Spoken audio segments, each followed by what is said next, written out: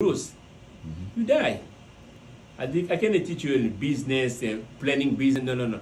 You business, if you don't produce, you die. Right. Or you go bankruptcy. That's it. So how does it work in war? In this how they work in the war, you got to go to short success. Short success. How do you eat an elephant? One piece at a time. Don't tell me all those big plans you have on my business, or I want to do it in 5 years, 10 years. I don't care about the 5 years. How do you eat an elephant? One piece at a time. There you go. Get the first success. The small success make you a big success. So to be a better business person, you got to be a best salesman. That's right. If you're a best salesman, I don't care about you have a business with a website. You have a business with, you don't make no money yet. You already have a website. You have this. You didn't even open the door. That's right. Sell.